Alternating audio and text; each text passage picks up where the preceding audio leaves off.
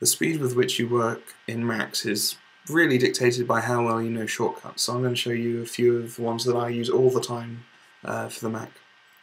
Okay, the first shortcut you need to know is when you haven't got a patcher open. Obviously, to open a patcher you can either go to the File menu and click on New Patcher, or use this shortcut mentioned here, which is Apple N.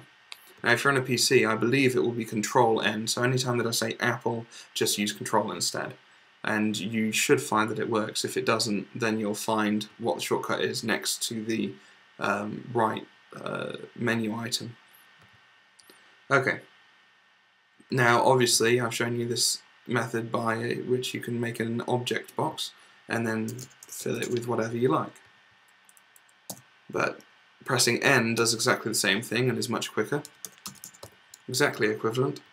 And also, in order to make a button, such as you'd find here, just press B. In order to make a toggle, like you'd find here, just press T.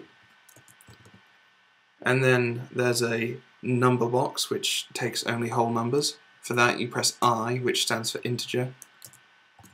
And then there's the float number box, which can represent decimal point numbers. And you press F for that one, and highlight them and press backspace to delete any object you like. If you want to toggle between locked and unlocked, without doing that, then press Apple and E. If you want to toggle between presentation mode and patching mode, then press Apple, Alt and E.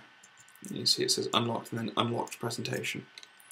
Now one of the most helpful things you can learn is if you have an object like this, holding down Alt and pressing on the object with your mouse will open this help file, and I'll go over the help files and the resources you need in a separate video, but that's really useful to know because you'll be using that a lot.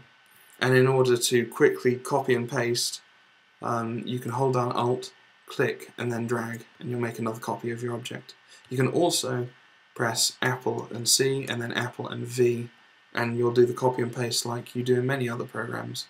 And obviously the equivalent for that on the PC is Control and C, Control and V.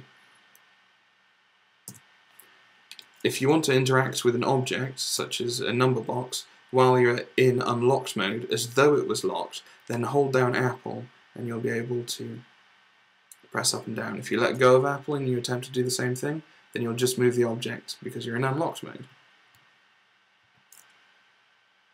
If you want to add something to the presentation, like a panel, you want to add this to the presentation, then just press Apple, Shift and P. You'll see this little pink haze comes around it, and when I shift to presentation mode by using Apple, Alt and E, then you'll see it exists in presentation mode as well.